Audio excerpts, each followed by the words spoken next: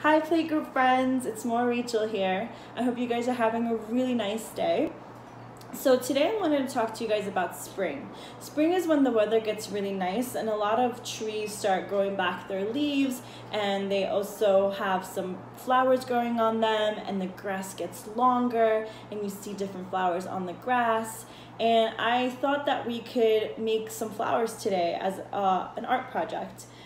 So what we're gonna need is paper, some paint, some paintbrush. There's going to be two ways we can do it. So we can either use paintbrushes or we can use a plate and just pour the paint on the plate. And last but not least, potato. So I'm using a potato because I wanted to do something out of the box and something that the kids can grasp. And also the potatoes were going bad, so I wanted to use them. So this part is for the parents. What I want you guys to do is to kind of make these little shapes on the potato. Well, first of all, cut them in half and then make these like little triangle shapes. They're gonna almost look like tulips when you stamp them on the paper. So they're gonna need your help with this part, but after that, the kids can obviously do it on their own. This is great for the kids' hand-eye coordination. It's great for their creativity. You can ask them questions about the colors, and you guys can even take them for walks and you know, point out to the different flowers that they see, and maybe they're gonna want to do those same colors.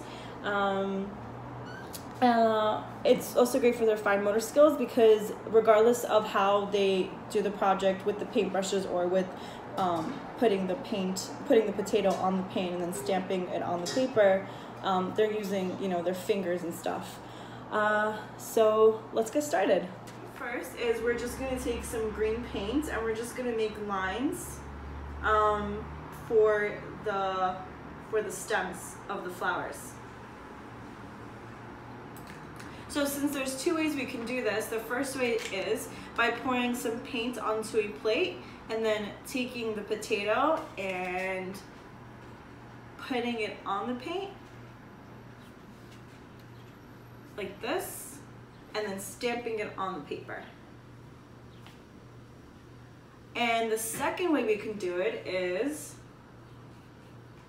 by dipping our paintbrush in any color that we want. I'm gonna pick up a nice purple, and we're gonna paint it on the potato.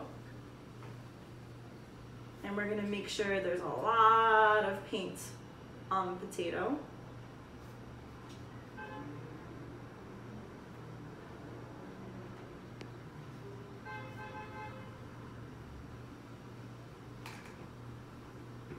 Like this.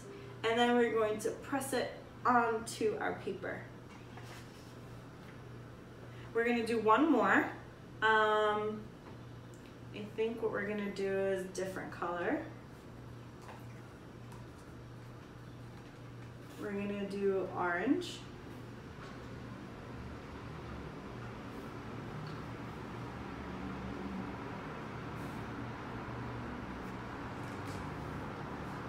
And now we're gonna stamp it on our paper again. And there we go. We have some flowers. Thanks everyone, bye.